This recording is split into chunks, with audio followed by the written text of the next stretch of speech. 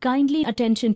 Now we are going to know about the charging process of SMF sealed maintenance-free VRLA voltage regulated lead-acid battery.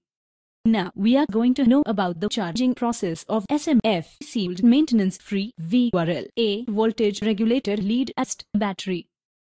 So we have taken a battery bank of 10 NOS battery for this purpose. The capacity of these batteries are 45 Ah and 12 volt. We have to connect the batteries in series for charging process. Here see these batteries are connected in series. For series connection, we have to connect the batteries with each other to complete the circuit through jumper wire. One end of the battery should be connected with one end of another battery. We have to connect negative terminal of one battery with positive terminal of another battery and like so on.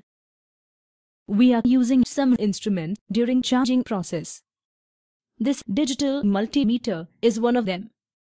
The digital multimeter helps us to measure the voltage of each battery and the voltage of battery bank.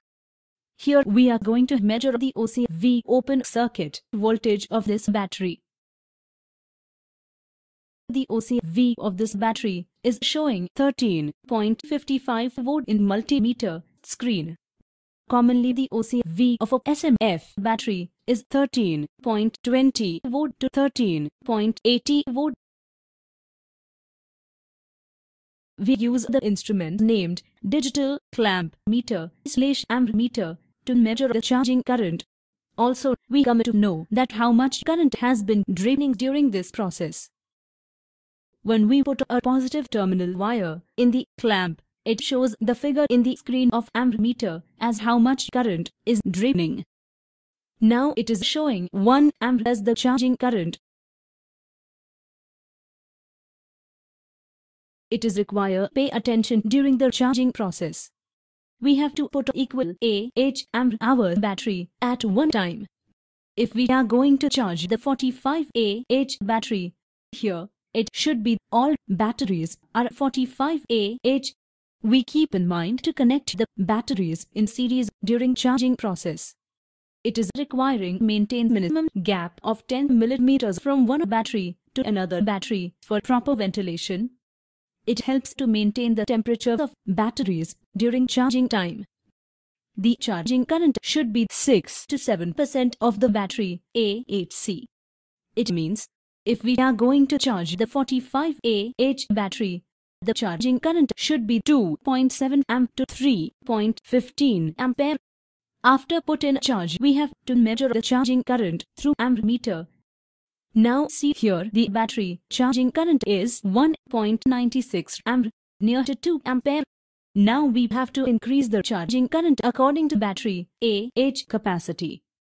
Like same process, if we are going to charge the 28 Ah battery, we should apply the charging current of 1.8 amp to 1.96 amp, and during charge of 70 Ah battery, we should apply the charging current of 4.2 amp to 4.9 ampere.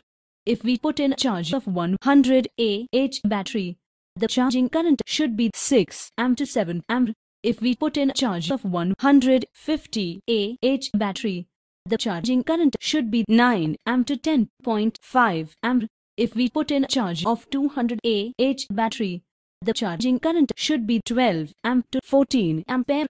Now we are charging 10 numbers battery and we shall measure the total voltage of batteries. Here see how the battery charger charging the battery. We can measure the battery voltage by the help of multimeter. The voltage of battery bank is 135.3 volt and the voltage of single battery is 13.4 volt.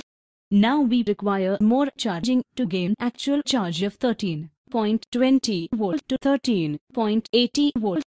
We measure the charging current by the help of ammeter. We put the positive terminal wire in the clamp.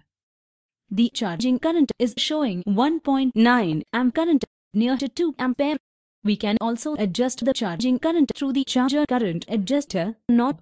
We are charging 45 amp battery, so the charging current should be 2.7 ampere. The charging current should be 6 to 7% of battery capacity. It may be charging by charger and charging of single battery or battery bank. We keep clean the surface of battery to avoid self-resistance of the battery. It is also require sufficient ventilation during the charging process. The terminal connection should be tight and correct pole connection during the charging process. The battery should keep distance from direct sun, light and heat and also spark and fire.